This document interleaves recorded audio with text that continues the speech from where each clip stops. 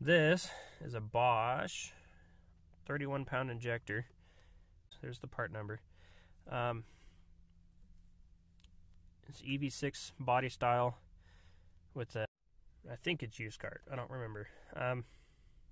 It's the same one that Ford uses on the E85 and E85 computers. I'm running these on my stock 1990 2.3, hiding under there, with some tweaks to the tune, and it drives as good, if not better, than the 14-pound injectors that were in the truck already. They are the same length as the Ford injector, so they fit right in. They are high resistance, so they work with the Ranger computer, unlike the turbo injectors. And speaking of turbo, these come out of a mid to late 90s 740, probably the 840, the S60, the S70, more than likely the S80 turbo Volvos. So they're easy to find in the junkyard. So I'm going to pop over and show you what I did to the tune to make these work with the stock engine.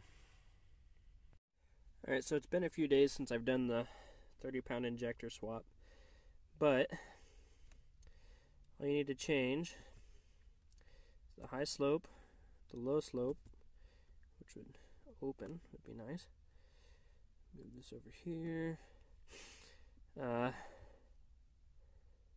Injector offset, which this offset was pretty close to what I had set already for the 15-pound injectors. I don't know if the 15-pound were set right or if I even touched it,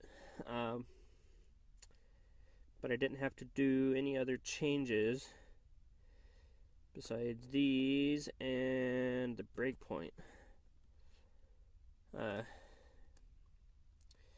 Excuse my nasally voice, I'm still trying to get over a cold. This brake point is substantially higher than what the 14-pound was set to, and these use a function, so just set it in all the columns. It's nice and easy. 31.5-pound high slope, 37.5 low slope. That kind of brought the cams near where they needed to be.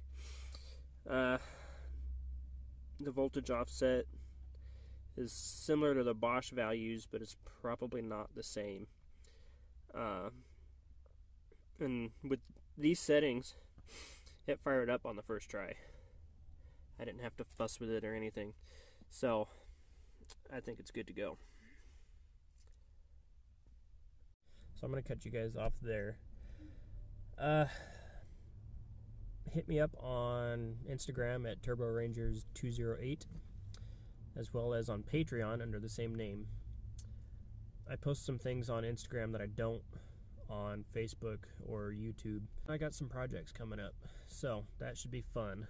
I'm also working on an app for Ford disassembling binaries for tuning, so look forward to that. I may do an app review on that. I haven't decided yet, but all that's left to say is have a nice day. Keep on trucking.